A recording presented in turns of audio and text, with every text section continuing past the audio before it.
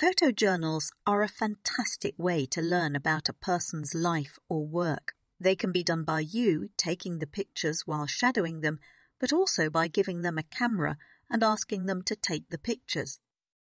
This empowers individuals to tell their own stories and helps you understand a person's context, the dynamics, and the things that influence their decisions better.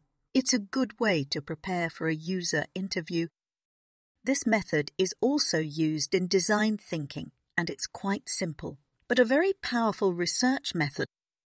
You will explain the topic and provide a few prompts of questions that will help the people you are interviewing understand what they need to take pictures of. Then, they will add them to the board and add a short explanation. Once they are done, you will meet with them and prepare a few questions to further understand the why behind each picture.